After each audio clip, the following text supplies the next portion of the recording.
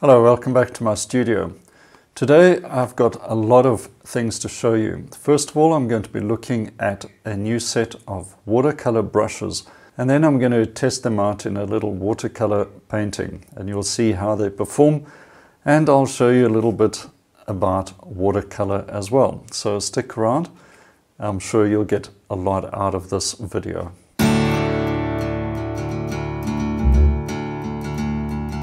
Okay, if you enjoy watercolor painting, you've probably encountered brushes like these.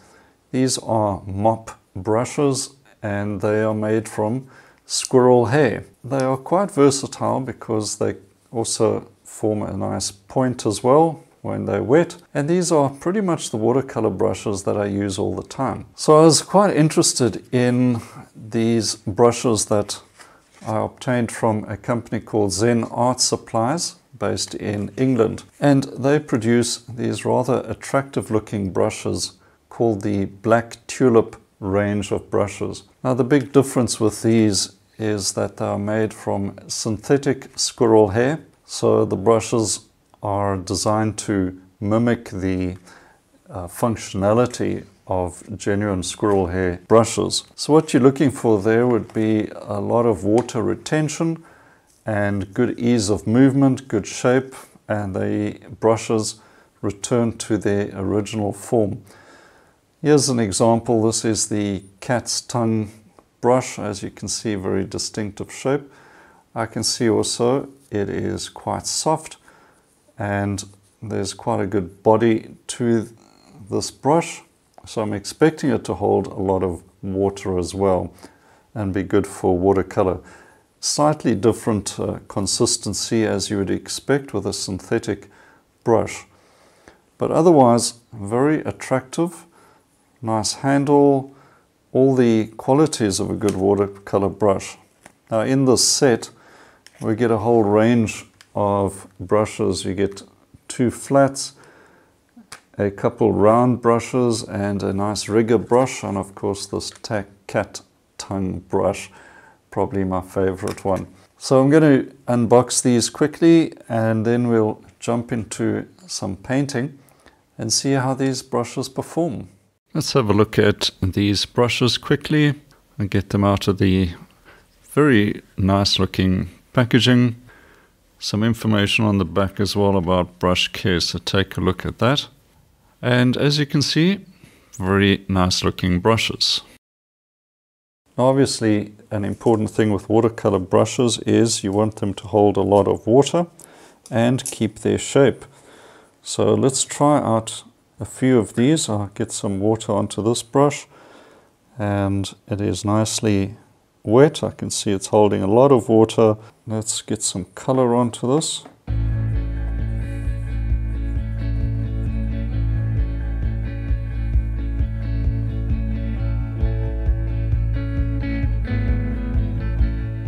Some more water onto that brush and we can get some nice loose marks. So very nice handling, returns to shape. Let's try the cat tongue brush. A lot of water on there, as you can see.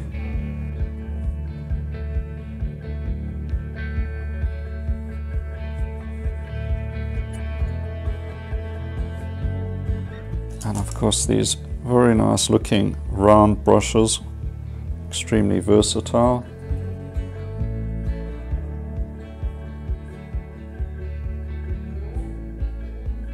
And coming to a good point, can do some fine work with these as well. And this beautiful rigger brush.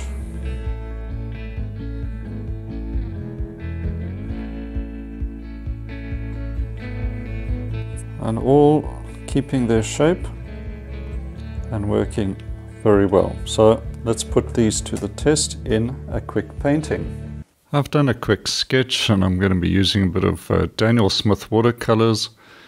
You can see the reference I'm working from, which is a nice warm countryside. And starting off with a quick wash of warm color. This is just a deep yellow with a bit of red thrown in. You can see my watercolor palette is a complete mess, but I try to keep it that way actually. mainly dividing it up between warm and cool color. So once the first wash has dried, I'll get into adding a bit more color to it. To work on the basis of just getting the color in first, as much color as I can, and then get into the darker values. Being a oil painter for the most part, painting in watercolors definitely has me thinking, and I have to keep reminding myself, get in all those colors first, reserve some white as well for the highlights, which I've done in the foreground, and in the background as well. It's mostly light wash of that warm yellow. Dropping in some of this beautiful orange. And one thing about Daniel Smith watercolors, of course, is strong chroma, strong saturation. You're basically getting the best pigment mixture. So I'll try and make the best of that. Just some sweeping strokes to get a bit of scumble and highlight on that paper. I'm using Fabriano paper, and that's pretty much my go-to. 300 grams cold press paper is my favorite. I use that for many things, not just watercolor, but also gouache painting. So getting a bit of atmospheric perspective in the back there, just a soft, warm wash, letting the paper come through. And I'll be focusing on getting rich color in the foliage and bushes in the foreground, and then eventually bring in some cooler shadows. Well, that's the idea anyway, fairly simple painting. Now, one thing, as I mentioned, I paint normally in oils, of course, and it's always great to add in the thick lights at the end of the painting with oils. But in watercolor, you got to think the other way around. The lights already have to be in, and now you get into the darks, the shadow colors, mostly ultramarine blue and some cobalt, and letting that work with the reds and oranges to kind of make a sort of a violet or chromatic violet. Swapping over now to the round brushes, and they make these beautiful strokes. You could do some great calligraphy with this as well. Pulling up shapes pretty quickly, and I'm a bit out of practice with watercolor, so this is a real stretch for the old brain box, but nice to change as well. It just change of mediums is good. So also I have the approach of strong values, right? Strong value contrast in any medium is good. So I'm keeping an eye on building things up towards getting those strong values in the foreground. Nice warm and cool color as well, that's very important. Lovely bit of yellow ochre in the middle ground there. Now bring in some greens, and this is the thing with watercolor is it's not what you're doing with the brush, it's what the painting does when you walk away. Things dry and move around, and the best parts with watercolor happen without you being involved. You just hope you set the ball in motion and look at the end result once it's dried and see if you've got what you're trying to say, then that's the main thing. So you can see these cool blues changing everything, making the painting a much more dramatic, stronger. Using this beautiful rigger to get some fence posts in and It really is a stunning brush, this rigger. So I have to play around with it and throw in little lines everywhere, naturally. And good strong darks to finish things off. I'll also maybe drop in a bit of cerulean blue to get some sort of sweet, cool blues in the shadows. But this is pretty much doing the trick now, and I just got to know when to stop. Just retouch a few of those.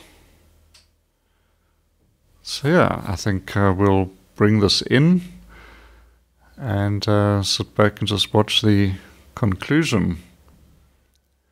But I must say, brushes are working well. This big flat brush, look at that, nice sharp lines, big bold lines as well, and shapes. Very nice indeed.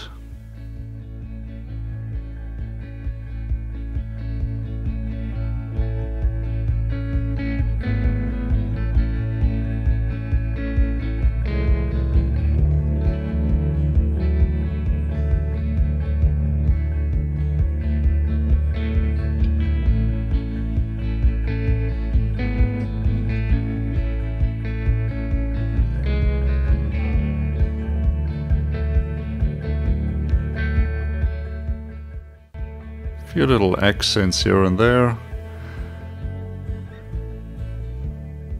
Let's get off the tape and let it dry and then have a look and see.